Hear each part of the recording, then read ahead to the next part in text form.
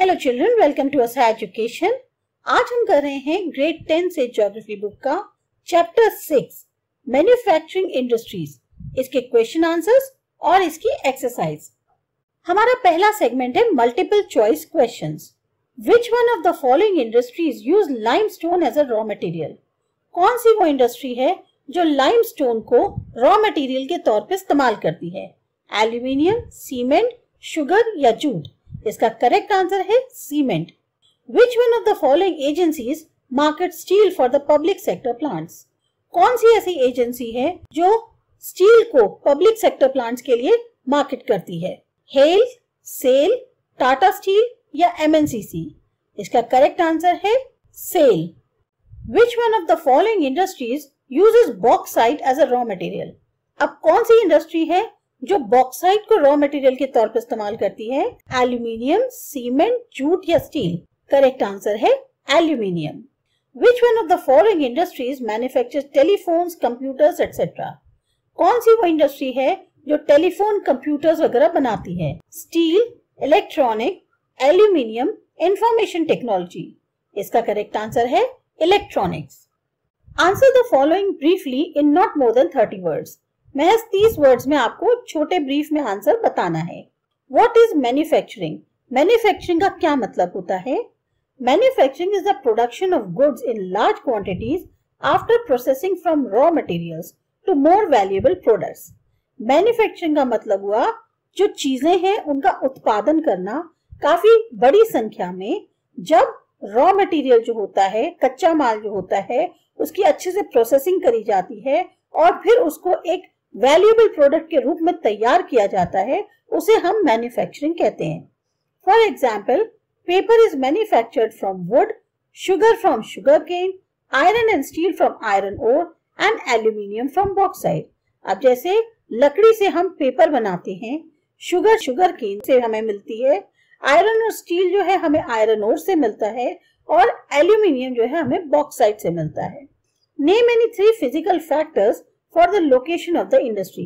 किसी भी इंडस्ट्री को स्टैब्लिश करना हो तो कौन से ऐसे 3 फैक्टर्स हैं जो उसको स्टैब्लिश करने के लिए जरूरी हैं, या कैसी लोकेशन पर इंडस्ट्रीज को लगाना चाहिए? तो 3 physical factors for the location of the industry are. पहला है अवेलेबिलिटी ऑफ रॉ मटेरियल्स। ऐसी जगह इंडस्ट्री को लगाएं जहां रॉ मटेरियल आसानी से अवेलेबल हो पाए। Closeness to the market, market से बहुत ज्यादा दूर ना हो। अवेलेबिलिटी ऑफ पावर, और बिजली वगैरह की जो है उसमें कहना चाहिए ना, परेशानी ना है, उसकी भी अधिक मात्रा में, एक तरह से या पर्याप्त मात्रा में उपलब्धि हो। Name any 3 human factors for the location of an industry. अब किसी इंडस्ट्री के लोकेशन के लिए ह्यूमन फैक्टर्स कौन कौन से होते हैं? 3 human factors which affect the industrial location are the availability of cheap labour. सबसे पहले सस्ती लेबर वहां पर अवेलेबल हो, availability of services such as consultants and financial advice, and availability of market. दूसरा, ऐसी सर्विसेज अवेलेबल हो जिससे सलाह ली जा सके, फाइनेंशियल तौर पे जो है चीजों को किया जा सके, और साथ ही साथ मार्केट भी पास हो। What are basic industries? Give an example. अब बेसिक इंडस्ट्रीज क्या होती हैं? Basic industries are the industries which supply their products as raw material to the industries which manufacture other goods. Basic industries क्या करती हैं? Raw material से उनके यहाँ जो प्रोडक्ट बनता है, उस रॉ प्रोडक्ट को वो रॉ मटेरियल के तौर पे और दूसरी इंडस्ट्रीज को प्रोवाइड करती हैं जो और दूसरे गुड्स बनाते हैं। मतलब जैसे कि एक रॉ मटेरियल जो है, जब वो किसी इंडस्ट्री में जाता है तो वो एक प्रोडक्ट बन जाता है, पर अब वही प्रोडक्ट किसी और इंडस्ट्री में जाता है तो वहां पर वो एक रॉ मटेरियल के तौर पे जाता है और फिर उससे एक और बेहतर प्रोडक्ट बनता है। तो ये तरह की इंडस्ट्रीज जो है बेसिक इंडस्ट्रीज कहलाती हैं। For example, iron and steel industries provide iron and steel to other industries as the raw material to manufacture engineering goods, vehicles, construction material etcetera.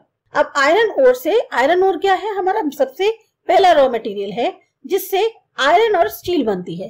तो अब ये जो आयरन और स्टील इंडस्ट्रीज हैं, ये आयरन और स्टील एक रॉ मटेरियल के तौर पर दूसरी इंडस्ट्रीज को प्रोवाइड करती हैं जो कि इंजीनियरिंग चीजों को बनाते हैं, गाड़ियां बनाते हैं या फिर कंस्ट्रक्शन से रिलेटेड मटेरियल्स में इस्तेमाल करते हैं। Name the important raw materials used in the manufacturing of cement. अब सीमेंट के मैन्युफैक्चरिंग के लिए कौन से रॉ मटेरियल्स यूज किए जाते हैं? तो the important raw materials used in the manufacturing of cement are limestone, silica, alumina और जिप्सम। ये 4 मुख्य रॉ मटेरियल्स हैं। Apart from these, coal, electric power and rail transportation are also needed in the manufacturing of cement. जो मुख्यतः cement को बनाने के लिए चाहिए वो लाइमस्टोन, सिलिका, एल्यूमिना और जिप्सम है। इसके अलावा कोल, इलेक्ट्रिक पावर और रेलवे ट्रांसपोर्टेशन भी जरूरत पड़ती है सीमेंट के मैन्युफैक्चर के लिए। Right the answers of the following questions in 120 words. अब ये थोड़े आपके बड़े आंसर्स हैं। How are integrated steel plants different from the mini steel plants? What problem does the industry face? What recent development have led to a rise in the production capacity? जो integrated steel plants होते हैं वो छोटे छोटे steel plant से बड़े different कैसे होते हैं? कौन सी समस्याएं हैं जो इंडस्ट्रीज को फेस करनी पड़ती हैं? और कौन से नए डेवलपमेंट हुए हैं जिससे प्रोडक्शन कैपेसिटी में बढ़ोतरी हुई है? तो integrated steel plants are large and handle everything in one complex. Integrated steel plants का मतलब क्या हुआ कि वो बहुत बड़े बड़े स्टील प्लांट्स होते हैं जहां पर सारी चीजें एक ही कॉम्प्लेक्स में होती हैं। From putting together raw material to steal making, rolling and shaping. जहां पर रॉ मटेरियल को एक साथ रखा जाता है, वहां से स्टील बनाई जाती है, रोल करी जाती है, उसको शेप में डाला जाता है। Mini steel plants are smaller, have electric furnaces, use steel scrap and sponge iron. जबकि जो छोटे छोटे स्टील प्लांट्स हैं वो छोटे भी होते हैं, उनके यहाँ इलेक्ट्रिक की भट्टियां होती हैं, स्टील के स्क्रैप का इस्तेमाल करते हैं, बची कुची स्टील का, और जो स्पॉन्ज आयरन है उसका। दे हैव री rollers that use steel ingots as well. उनके पास री रोलर्स होते हैं जो स्टील इनगॉट्स का भी यूज करते हैं।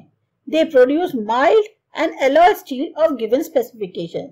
वो जो है बहुत ही हल्की और एलॉय वाली जो स्टील है उसको उत्पादन करते हैं उसका, जिसके कुछ खास स्पेसिफिकेशंस होते हैं।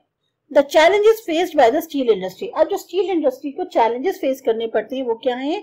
High cost and limited availability of coking coal. एक तो इसकी कॉस्ट बहुत ज्यादा होती है, दूसरा कोकिंग कोल जो है उसकी मात्रा काफी सीमित है, उसकी मतलब उपलब्धि की। Lower productivity of labour. Labour की जो प्रोडक्टिविटी है वो भी उतनी ज्यादा नहीं होती।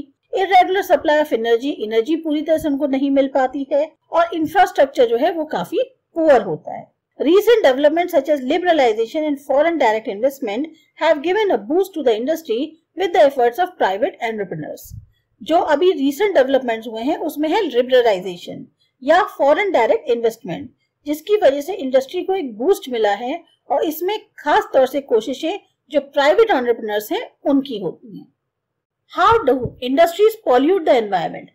अब इंडस्ट्री जो है एनवायरमेंट को कैसे पॉल्यूट करती हैं? Industries are responsible for 4 types of pollution. 4 तरह के पॉल्यूशन के लिए इंडस्ट्रीज जिम्मेदार हैं। एयर, वाटर, लैंड और नॉइज के लिए। Air pollution is caused by the high proportion of undesirable gases such as sulphur dioxide and carbon monoxide and airborne particulate matter. जो वायु प्रदूषण होता है वो इस वजह से होता है कि बहुत ही जो जिन गैसेस की जरूरत नहीं है उसकी भी बहुत ज्यादा हाई मात्रा में प्रेजेंस अवेलेबल हो जाती है एटमॉस्फेयर के अंदर, और ये जो गैसेस हैं ये काफी हार्मफुल होती हैं, जैसे सल्फर डाइऑक्साइड हो गई, कार्बन मोनोऑक्साइड हो गई, या और जो कुछ मैटर है जिसमें इस तरह की गैसेस निकलती हैं। Water pollution is caused by organic and inorganic industrial waste and effluents discharge into the water body. अब पानी प्रदूषण कैसे होता है? उसमें क्या है, जो ऑर्गेनिक या इनऑर्गेनिक इंडस्ट्रियल वेस्ट होते हैं या जो एफ्लुएंट्स होते हैं उन्हें वाटर बॉडीज में बहा दिया जाता है या डिस्पोज कर दिया जाता है। Paper, refineries and tanneries are the main culprits. इसकी जो वाटर प्रदूषण के लिए जो जिम्मेदार हैं वो पेपर, रिफाइनरीज और टैनरीज हैं। Soil and water pollution are closely related. अब सॉइल और वाटर पॉल्यूशन एक दूसरे से काफी हद तक रिलेटेड हैं। Dumping of waste makes the soil useless for agriculture activity. अब आप जो कूड़ा होता है उसे जब डंप कर देते हो उससे क्या है, एग्रीकल्चरल एक्टिविटीज के लिए सॉइल बेकार हो जाती है। The pollutants then reach the groundwater through the soil and contaminated. जो प्रदूषण करने वाली चीजें होती हैं वो क्या होता है, ग्राउंड वाटर तक पहुंच जाती हैं मिट्टी के माध्यम से और फिर उसको भी प्रदूषित कर देती हैं। Noise pollution is caused by industrial machinery and construction activities. इसी तरह से जो नॉइस पॉल्यूशन है, जिसे हम ध्वनि प्रदूषण कहते हैं, ये इंडस्ट्रीज में जो मशीनरी इस्तेमाल होती है उनकी वजह से या कंस्ट्रक्शन पे जो गतिविधियां होती हैं उनकी वजह से बहुत ज्यादा फैलता है। Discuss the steps to be taken to minimise environmental degradation by industry. Industry के द्वारा ये जो एनवायरमेंटल पोल्यूशन हो रहा है इसको अगर कम करना है तो कौन से स्टेप्स उठाने की जरूरत है? The steps that to be taken to minimise environmental degradation by industries are. अब कौन कौन से स्टेप्स हैं? Adopting the latest techniques and upgrading existing equipment to improve energy efficiency. नई तकनीक का इस्तेमाल करें, जो आपके पास इक्विपमेंट्स हैं उसको और अपग्रेड करें ताकि एनर्जी की एफिशिएंसी है उसको और बेहतर करा जा सके। Providing green belts for nurturing ecological balance. Green belts ज्यादा से ज्यादा यानी पेड़ बहुत ज्यादा लगाएं ताकि जो इकोलॉजिकल बैलेंस है वो बना रहे। Particulate matter in the air can be reduced by fitting smokestacks to factories with electrostatic precipitators, fabric filters, scrubbers and inertial separators. जो हवा में गैसेस निकलती हैं उसमें जो उनका एक प्रदूषण जो फैलता है उसको रोकने के लिए सबसे अच्छा है कि जो फैक्ट्रीज हैं उनके जो स्मोक स्टैक्स होते हैं उसमें या फैक्ट्रीज में जो है जहां उनकी चिमनीज होती हैं उस पे स्मोक स्टैक्स लगा दिए जाएं जिसमें इलेक्ट्रोस्टैटिक प्रेसिपिटेटर्स हों या फैब्रिक फिल्टर्स लगा दिए जाएं या स्क्रबर और इनर्शियल सेपरेटर लगा दिए जाएं जिससे जो हवा है वो प्रदूषित ना हो। Using silencers for noise generating equipments. अब जिन मशीन से बहुत ज्यादा आवाज होती है उसमें साइलेंसर्स लगाए जाएं। Minimising water usage bye reusing and recycling it in 2 or more successive stages. पानी का वेस्ट कम हो उसके लिए उसको रीयूज किया जाए, रिसाइकिल किया जाए 2 या 2 से ज्यादा स्टेजेस में।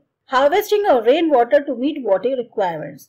रेन वाटर हार्वेस्टिंग करना बहुत जरूरी है ताकि पानी की जरूरतों को पूरा किया जा सके। Treating hot water and effluents before releasing them into reverse and Pond's. जो भी पानी में फैक्ट्रीज या इंडस्ट्रीज द्वारा वेस्ट को डिस्पोज किया जाता है उसको पहले ट्रीट किया जाए। Treatment of industrial effluents can be done in 3 phases. अब इसको भी ट्रीटमेंट 3 तरीके से करा जा सकता है। Primary treatment by mechanical means की मदद से शुरुआत का इनिशियल ट्रीटमेंट किया जाए।